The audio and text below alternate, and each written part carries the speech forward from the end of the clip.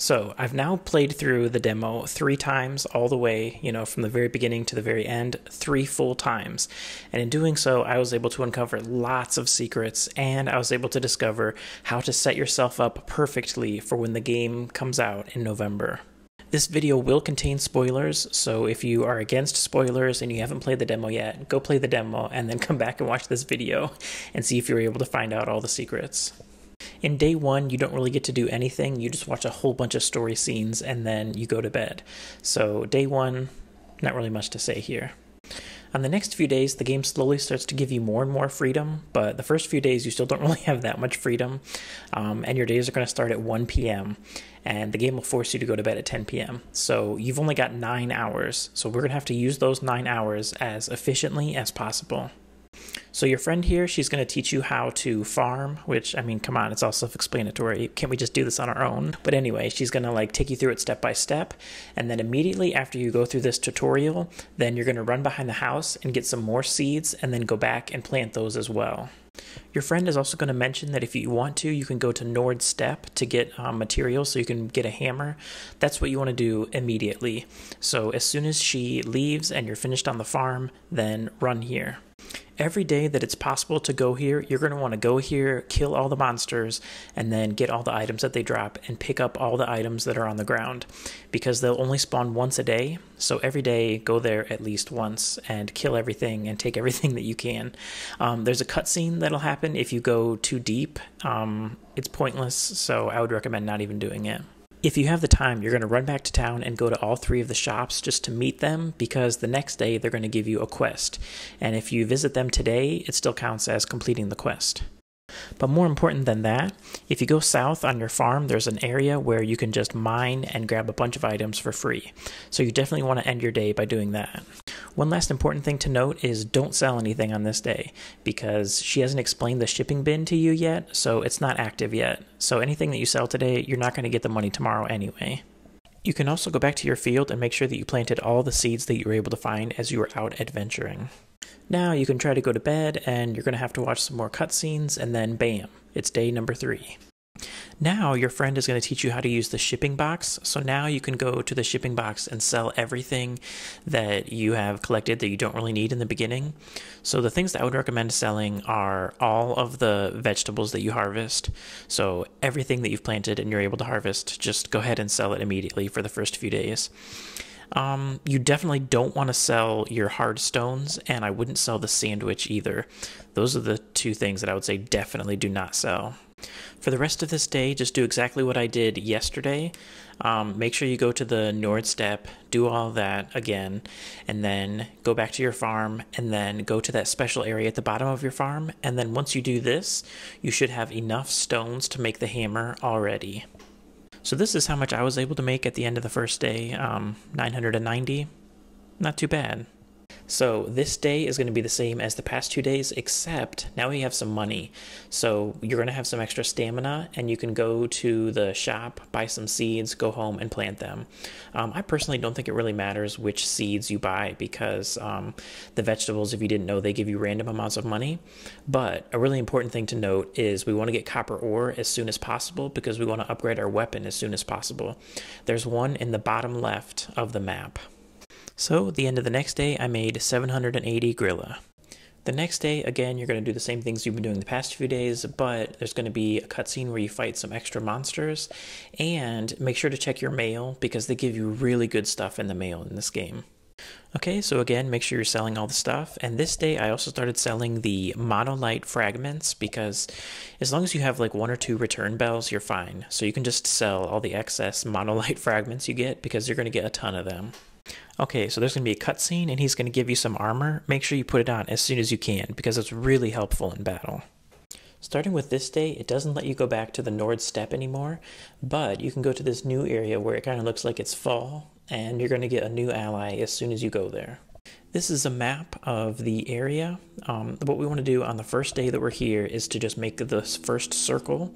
So you see that once we make that first big circle and then come back down, we can build that ladder so that on the next day we can just go right when we enter the dungeon, and then you can go up that ladder. Make sure that you build these ladders as soon as you possibly can. I remember when I saw the presentation for this game and they were talking about building ladders is a strategic thing and you have to think about whether you have the time. No, just do it. It's going to save you so much time in the future. So every time you see a ladder, just build it. So after you build the ladder and make sure that you found the copper ore that they have there, once you have those two things done, just go back to town. There's no need to really push yourself in the adventuring part too much. The main thing that you want to do, as we said before, is upgrade your weapon. So after you build the ladder and you got the second copper ore so you can upgrade your weapon, just go back and do it.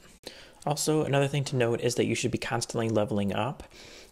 Just 1 point of any stat seems to be pretty helpful in this game, so make sure that every day you're fighting as many monsters as you can.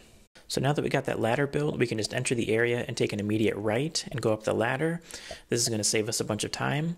And then now you have to make the decision whether you want to fight the boss today or you want to fight him tomorrow. Actually, I think either one is fine. He's really not that difficult at all, so I would recommend doing it today, just so you can get it out the way and you can start fighting the higher level monsters as soon as possible. After beating the unicorn, we're finally going to get the opportunity to save manually and we can teleport. So these green things right here, they're really important. Then we just want to do one last thing. Adventuring today is you can just keep going and you can get the mage class. Personally, I don't think the mage class is very good. I think the warrior is a lot better. The only time that you should be the mage is when you're fighting this particular monster because he's weak versus magic. But for everything else, you're going to want to use the warrior. After you get the mage class, you can go back to town, and now is when I'd recommend upgrading your partner's weapon. Your partner doesn't really do too much, but I think it's a good thing to have, just for a little bit of extra firepower. You can also use some of your money to buy some extra seeds and then go home and plant them, of course. And also note that they each have a stock, so it looks like every season they're only going to have so many seeds. We're going to pause here for a minute just to talk about what our goals are going to be for the last week of the game. So the game will end either after you finish the last boss or at the end of day 15. So if you go to sleep on day 15, it's over. You beat the boss, it's over. So the most optimal thing is going to be wait to fight the boss until day 15 and then fight the boss on that last day. This is the map of the second area. If you go to the top area, so you see the northmost part, that's where you're going to fight the final boss. You can actually go into that area, and then there's another teleporter that's right there. So I recommend going to that area as soon as you can, but obviously don't go and do the boss fight until day 15. So we need to think about what are we going to do in this last week. If you've been following along with me and doing exactly as I did, then your weapons should already be upgraded at this point. The next thing that you're going to want to do as soon as humanly possible is build the kitchen. I cannot stress this to you enough. Get the kitchen ASAP, because cooking in this game I think is going to be the most important aspect, because when you're in battle you can't really dodge very much, so you really need food to recover your health and also to build up your stamina. You can see here, once you build the kitchen, they give you this mountain stir-fry recipe for free, and all you have to have is wild leaves and little mushrooms, and then you can start making this, and it's really good. It recovers a lot of your health. As you'll note up till now, battling is a very important part of this game, and so eating is also a very important thing because it restores your health, and some of the recipes, they can also restore your stamina. So that's why on the early days, you're going to want to fight as much as you can, save up some money, and get that kitchen as soon as you possibly can. So here in my game, I did it by day 10. I went to the renovator who's located in the west of town, and I just built my kitchen on the 10th day. So note my inventory here. I have the sandwiches, I have the mountain stir fry, and I have some drinks. The drinks and the sandwiches, I just got them from checking my mail. Your friends, they're going to send you a lot of goodies, so always be checking your mail. And then you can start cooking mountain stir fry now that your kitchen is complete. So now that we've gotten the kitchen and we started cooking, look what we're about to do. Now we're ready to fight these fear. So these are the bad guys that you're technically supposed to not fight in the beginning, but if you really get into cooking, then you're going to have enough stamina to fight him. So you can see here, like I started with just some food in my inventory, and you can see I only have about 1,000 health, so that's probably about where you want to be. And then just keep fighting him, and every time you get down to like 300 health, then eat some food, because most of the food it restores about 700 health, and then bam, you're able to defeat him. And then after defeating him, he'll usually drop some equipment that you can use. So, I told you guys again and again to get a kitchen. Why? Well, you just saw we're now able to beat the strongest enemies in the game. Enemies that we're not even supposed to be fighting at this point. But there's also some more secrets that are hidden once you start cooking.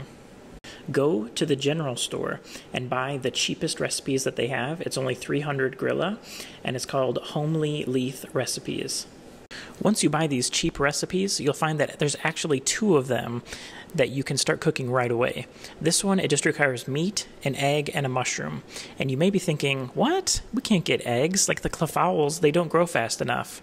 But there's actually some eggs hidden in the village. When you enter into the village, there's 4 homes. It's not the grocery store, obviously, but one of the other homes that's right in that area, you just walk in and there's a treasure chest, and in the treasure chest, there's going to be 3 eggs. Then, once you start cooking some more, you're going to get this letter in the mail. It says, hey, you can cook, right?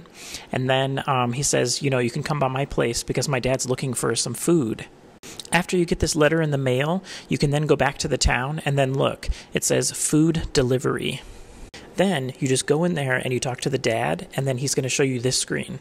So every type of food, once you make it once, you can come here, give it to him, and then he's going to give you a reward. The first reward is just 1,000 grilla. The second reward, it's going to give you 1,500 grilla, and it's going to give you a recipe to make a simple brown fence. All you're going to need to make the simple brown fence is 1 piece of wood. If you want to know more about secrets like this, you can subscribe, because the next video about Harvestella I'm going to put out is going to be all of the secrets that are littered throughout this game. The last thing that I want to talk about is you have a little bit more wiggle room of what you want to do, just because I like raising these clefowls. I think they look really cute. So I used some leftover money and lumber and stone to build a clefowl pen. So the last couple days you can kind of do what you want, but then on day 15, make sure you come here and you fight the final boss. If you've been following my guide, the final boss will be really easy. You probably won't even need that many sandwiches or whatever, because you probably will only get down to like 300 health 2 or 3 times in the battle, and then once you beat him, the game ends. And there you have it. So if you followed my guide, you should have upgraded armor, you should have a clefowl pen, you should have a kitchen, and you should already have started doing the kitchen quests. I put a lot of work in today's video, so if you enjoyed it, please give me a like and subscribe, and I'll see you guys next time.